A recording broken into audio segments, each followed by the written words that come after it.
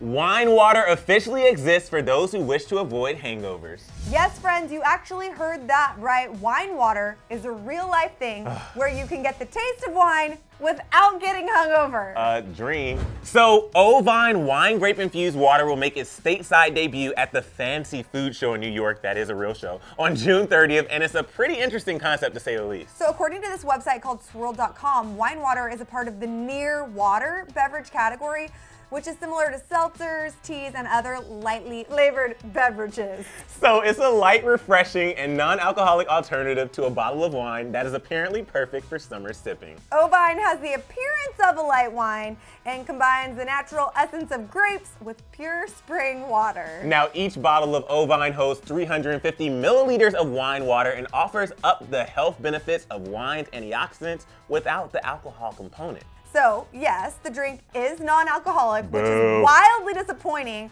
which might be good or bad depending on your perspective, but it does contain the good-for-you parts of wine by using extracts from wine, grape, skin, and seeds. So one of the compounds found in grape skin, resveratrol, may reportedly help boost cardiovascular health and protect against cancer. So the CEO of Practical Innovation, Tal Leiser, said in a press release, quote, "Our mission was to create a pure water sensation that not only inspires consumers to appreciate wine's complex flavors and aromas, but also leverages sustainable principles by reusing the skins and seeds from the wine grapes remaining from the winemaking process."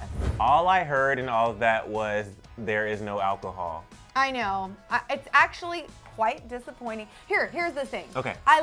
Here's the thing.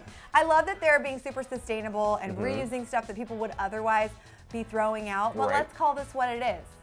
Grape juice. This is fancy grape juice. Yes.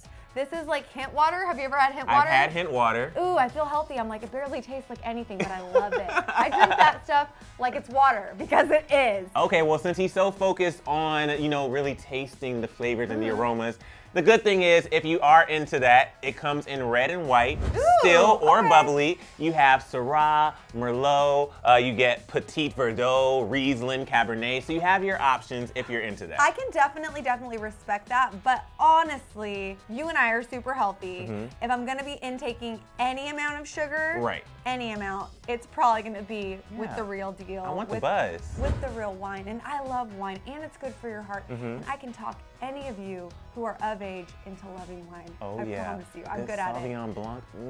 Bonjour. Oui. From New Zealand, of course. Oh, sorry, yes. So here's the deal though, you guys. There's literally no information as to where you're gonna be able to get your hands on this wine water. But for now, like you guys probably already know, we're gonna stick with the real deal. But if you want a little hint or a little teaser for what this is gonna be, Welch's. I love their grape juice. Welch's is good. Yum. We're down with that. All right, guys, make sure you share this with a friend who's into wine and water, or just share it. This is interesting. I want to know what you guys think.